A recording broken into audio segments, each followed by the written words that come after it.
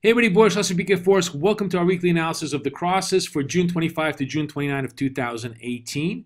And the big story, I think, as the week begins to develop is the relative strength of the calm dollars against the majors. So those are the main ideas I have for you, as well as a little bit of a trade on risk aversion, which could still have develop as the week progresses.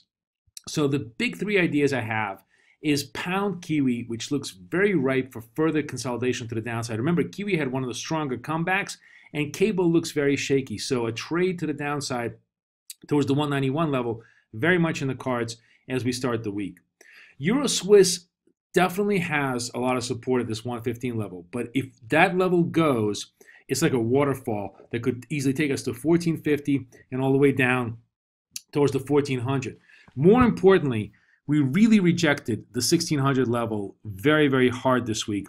And it's very much a testament to the fact that risk aversion flows are still very dominant, both against the euro and with the escalation of rhetoric on the trade war, certainly against the dollar as well. So to me,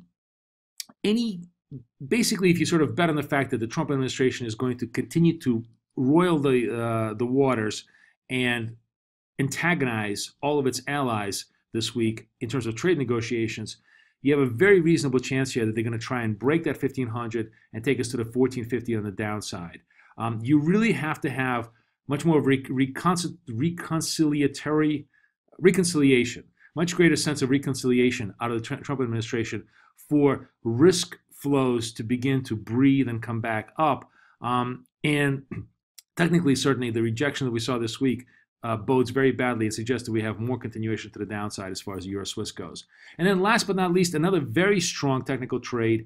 Even though Euro looks relatively good, it's the fact that Aussie looks better. And this 158, which has been rejected 3 or 4 times over the last 4 days, just very, very solid level of resistance and therefore a decent place to stop against the potential of us moving down to the 156 as the week opens up. So let's take a look at Euro Aussie and show you what I mean. So here's the Euro Aussie. You see that this 1, 3, 4 days of us failing to clear the towards the 158 level. In fact, you could say it's failing to clear the 157.60 level for all intents and purposes.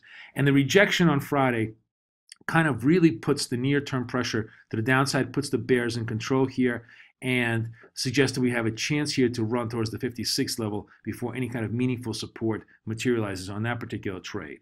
Now, looking at Euro Swiss, which is the risk aversion trade, this is, I think, a very big tell. This Friday reversal of risk flows, the complete inability for us to rally towards the 116 level, which you do have to give yourself a little bit of room here, but more importantly, the downside pressure as it continues to build, could crack the 115 and push us all the way down towards the 1450 and really not to the 1400 until we find meaningful level of key support in the Euro Swiss. And then, of course, last but not least, here's the reversal candle in Kiwi dollar.